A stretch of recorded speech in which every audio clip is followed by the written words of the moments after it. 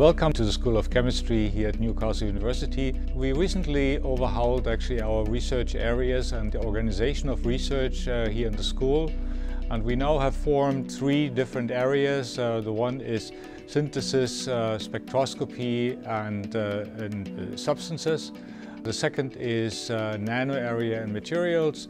And the third one is medicinal and biochemistry. Facilities at Newcastle University in chemistry are very good. We have actually a large number of lecture theatres, of seminar rooms, but also the labs are really nicely equipped labs. They were recently refurbished. We have a really up-to-date NMR lab with 3 big machines for NMR. We have very sophisticated X-ray equipment. And a special area in the nano chemistry is the use of scanning probe microscopes like atomic force microscopy and scanning tunneling microscopy. My research here is based in the chemical nanoscience labs. So what that really means is we're looking at ways of making new materials on the nanoscale. And in particular for myself, I'm interested in using biomolecules and in particular, especially DNA. So DNA's got heaps and heaps of unique properties. It's a stable biomolecule. It can be easily functionalized and it's got a very high aspect ratio, so therefore is long and thin. We've been looking at ways over the last few years within the Chem Nano labs at how to impart electrical conductance onto DNA and making a whole range of wires, nanowires, which range from 2 to 5 nanometers in width and can be many microns long. Our laboratory is based in the Northern Institute for Cancer Research, and we are all working as a team here in the School of Chemistry to discover new treatments for patients who suffer from cancer. One particular interest of ours is to target DNA repair enzymes, which are enzymes able to recognize the damage we have caused by conventional therapy, chemotherapy agents, radiotherapy. And because patients have these enzymes are able to repair the damage we have tried to cause to the DNA of the cancer cell. And because of that, patients suffer from resistance and perhaps don't respond to the therapy as we would like. What's unique about the work that we do in our lab is that we can take a project from a very early idea through to a drug that we can use to treat cancer patients. And 2 drugs that are in the clinic at the moment being tested have come from work that was done at Newcastle University. In our own lab at the moment, we're working on disrupting the interaction between 2 proteins, one called P53, the other called MDM2.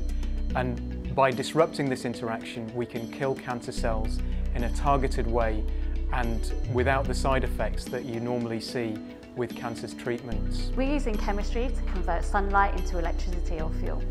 And the devices that we make are very different from the silicon panels that you're used to seeing on rooftops.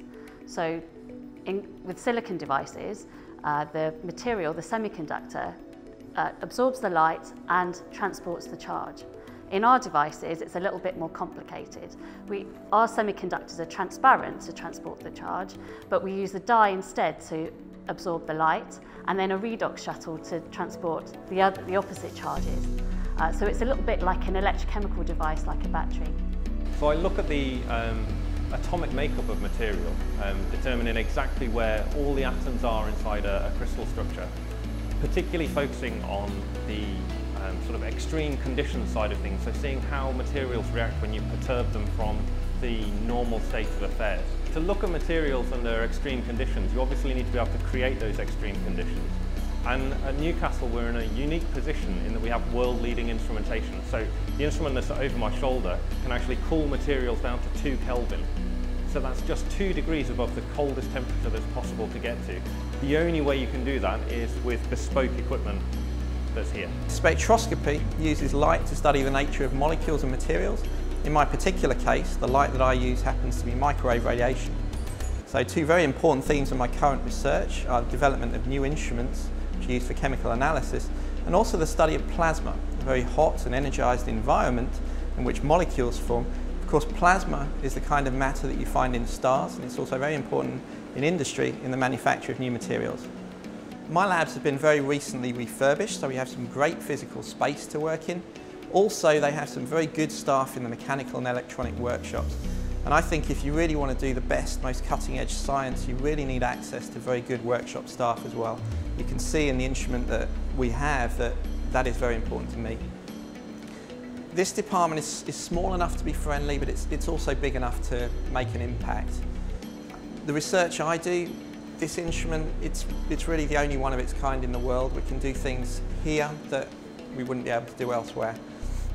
In respect of what I'm doing, we use the very latest technology that comes out of the telecommunications industry, and we can obtain microwave spectra which contain more detail than anything that anybody can obtain anywhere else. We have about 500 undergraduate students and about 100 postgraduate students, composed of a master degree program and a PhD program. I hope that gives an idea about the really upfront research that's being done in the School of Chemistry at Newcastle University.